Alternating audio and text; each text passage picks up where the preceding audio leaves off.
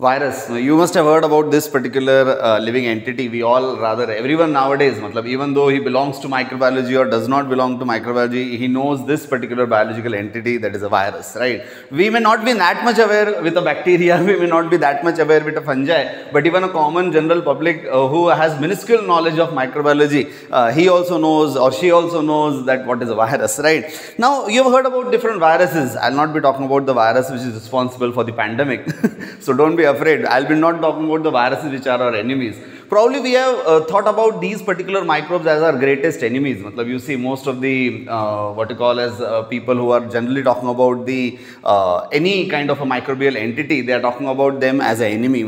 They frighten us that they are going to cause a disease and they are going to make us ill and probably they will kill us, right? So this is what we generally what you call as have in our mind, like this is what a virus is, right? This is what a bacteria is, right? So talking about a virus which does not infect an animal, which does not infect a plant, probably you got it right. I am talking about the virus which infects a bacteria. And yes, all my microbiology friends there now got it right. I am talking about bacteriophages, right? The viruses which infect the bacteria. Bacteria themselves are so minuscule, and now you can imagine how minuscule these particular bacteriophages would be. Now, these particular bacteriophages not discovered recently. It is not a thing which was happened like 2 years back or 10 years back or some 50 years back. It was long back in 1915, where you all know that Frederick Trott and Felix de Hirele, they are credited for discovery of these particular entities responsible for killing the bacteria, that is your bacteriophages. Right from their discovery,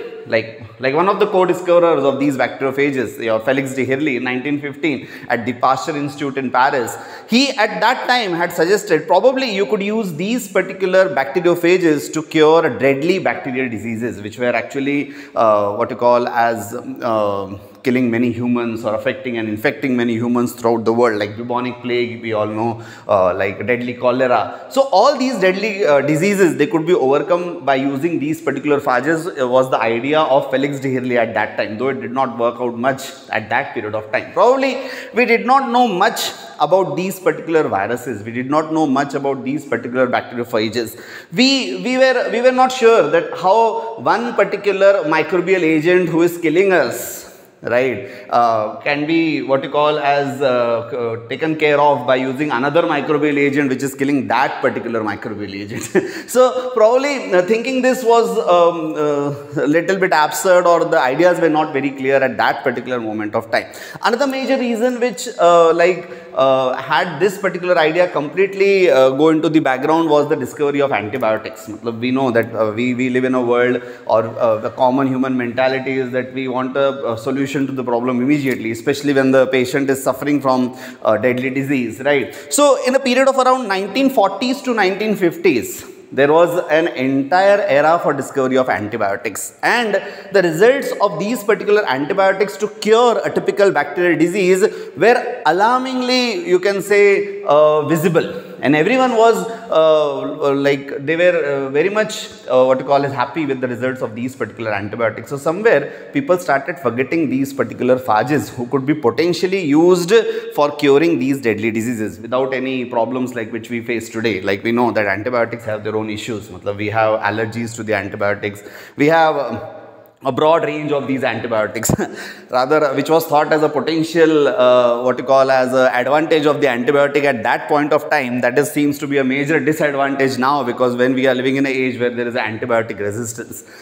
Phages, they were found to be very specific for their bacterial host. Probably that was another major reason which hampered the use of these particular phages to be used in treatment of a particular disease. Because what used to happen is that because of this, a particular phage will kill only a particular bacterial host. And therefore, if you want to treat 10 different diseases which is caused by 10 different strains of bacteria, obviously you will have to have a combination of 10 different bacteriophages. So that was probably a challenging task. People that time never thought that we could have a cocktail of these bacteriophages which could be used in a variety of strains, but that came up later in the story.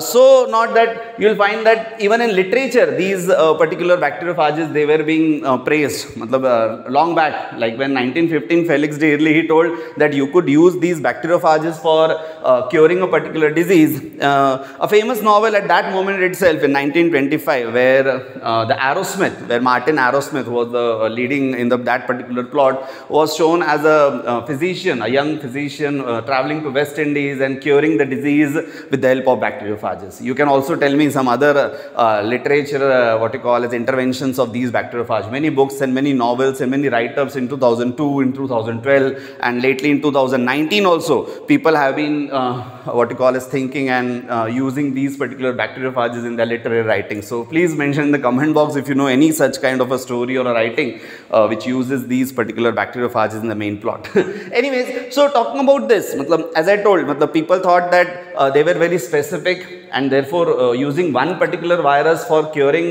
disease of a multiple strain was a bit difficult. It was not very long after the discovery of these bacteriophages, say around 1980s, one of the Polish microbiologist, you can say virologist, who was working with these particular bacteria and viruses, Stephen Slopek, he came up with the idea. He found a particular patient who was infected with a deadly bacteria. He isolated that particular bacteria. Along with that, he also isolated a bacteriophage which was infecting that particular bacteria. And then he used this particular bacteriophage preparation on that particular patient, and he found that there were amazingly great results. The patient immediately recovered. At the same time, he tried the same therapy on around 137 patients at that time, long back in 1980s in Poland. Now, today also you will find countries like Georgia. Even that time, Eliava Institute, it was formed. Where scientist Eliava, he visited the Paris Institute, had a talk with De Hirli, and that time only he had established an institute which could dedicatedly work for these particular bacteriophages. So in countries like Russia, in countries like Poland, in countries like Georgia, we have what you call as this particular therapy, you can say being used effectively and being researched at a larger scale.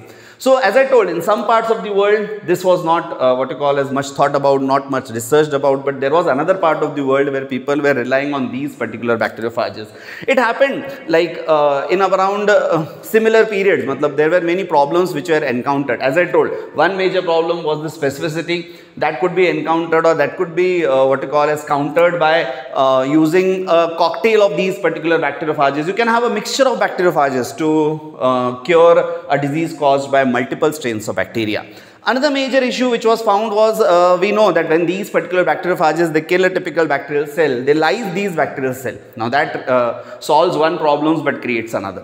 Because you know that when a typical gram-negative bacterial cell is lysed, it results in the components of the lysed cell wall. And these lysed cell wall components, they are responsible for circulatory shock. So that may be again more harmful to the patient. Injecting a bacteriophage and then having a circulatory shock is really not a good idea at all. So it was in 2004 when a group of scientists in Vienna and Austria, they engineered a particular bacteriophage, and they found that this particular bacteriophage would kill the bacteria, but that would not result in the lysis of the cell. Wonderful. Now you can kill the bacteria, but then now you do not have what you call as the byproducts. You do not have the cell wall components which are actually going to cause harm to the host. Wonderful. And another major thing which they never thought of, but then they found that yes, this particular mutant strain or this engineered bacteriophage, it was more lethal than its wild counterpart. So another thing which was really very helpful. So it was not lysing the bacterial cell, so no problem of circulatory shock. It was also more lethal than its wild strain. So both were a win-win kind of a situation. So people started believing that yes, if we really work, because today we know more about bacteriophages than we know in around 1940s and 50s. Today we know their entire genetics, today we know their entire pathogenesis. We can have a purified preparations, we can have different ways of drug administration, we have a complete setup of these clinical trials, and we can really think about this particular therapy as a promising therapy to the number of problems which we are facing.